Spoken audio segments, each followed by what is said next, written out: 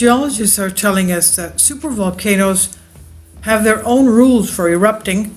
Mega eruptions and smaller volcanoes are triggered by different mechanisms. This is on Nature magazine. Huge volcanic blasts occur less frequently than scientists would expect. Volcanologists now think they can explain why.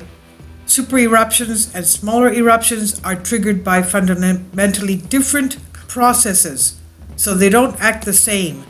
Small volcanoes such as Italy's Stromboli erupt when molten rock rises from deep within the earth and then stalls in an underground chamber until enough pressure builds to blast it out to the surface. But the magma chambers of the giant volcanoes, such as the one that erupted 2 million years ago beneath what is now Yellowstone National Park, as we know, the Yellowstone supervolcano, one of the 22 supervolcanoes of our Earth, are too large for pressure from magma squirts to cause an eruption. Instead, the molten rock accumulates until its sheer buoyancy creates a different kind of a stress. It's a stress that cracks open the top of the chamber and starts an eruption, researchers report. Essentially, they say, we identify two different trigger mechanisms for eruptions. One for small volcanoes up to about 500 cubic kilometers of magma, and one where we can generate super-eruptions. This is what Luca Carricci, volcanologist at the University of Geneva, Switzerland, says. Carricci and colleagues describe the scenario today in Nature Geoscience.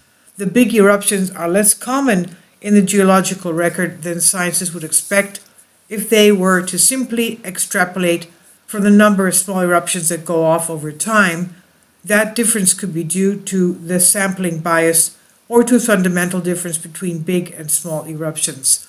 And the difference also with the mega super eruptions is the fact that they can go on for hundreds or even thousands of years. Please support my Patreon account since YouTube has again demonetized my YouTube channel.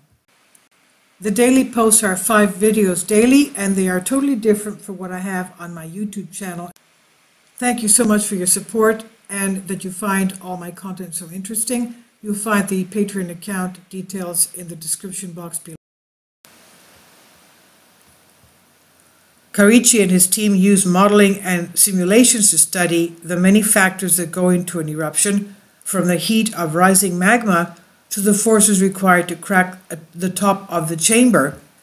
For small volcanoes, the scientists confirmed that the pressure of magma rising from below was enough to trigger an eruption. This is what's going now on, well, as we can see in Kilauea is erupting, the Alaska volcano is erupting, and also in the Aleutian Islands, and also, of course, the La Palmas volcano is erupting in the Canary Islands. So now for smaller volcanoes, the scientists confirmed that the pressure of magma rising from below was enough to trigger an eruption. It's like blowing inside a little balloon, and if you blow fast enough, you can make it explode, Carricci explains. But adding magma to a much larger chamber would be like blowing fruitlessly into a hot air passenger balloon. Instead, a supervolcano accumulates a huge amount of magma, which is less dense than the surrounding rock and hence more buoyant. At some threshold, Carricci says, there's enough magma in the chamber for its buoyancy to crack the rock above it and trigger an eruption. The idea is bolstered by the laboratory study published by Nature Geoscience, a team led by geoscientists Win Malfit and Carmen Sanchez-Val of Zurich, Switzerland, measured the density of molten rock chemically similar to that found in many volcanoes, and the scientists used the European Synchrotron radiation facility at Grenoble, France, to recreate the high pressures and temperatures found inside our Earth. From the density measurements, they could determine the magma's buoyancy. They said the bigger a magma chamber gets, the more buoyancy will start to play in. Now, Carricci and his team have also worked out how big a magma chamber could theoretically get. The maximum size for an unerupted chamber of magma depends on the balance between its thickness and its horizontal extent. A chamber that is too thick will erupt, and a chamber that's too wide will start to cool and crystallize at the edges. The biggest chamber possible would be about 90 kilometers across and contain about 35,000 cubic kilometers of magma, Koichi says. That's 7 times the amount of magma spewed out during the largest eruption known from the La Garita caldera 28 million years ago in what is now Colorado. So I'll leave links below for you for this from Nature. The article was from 2014.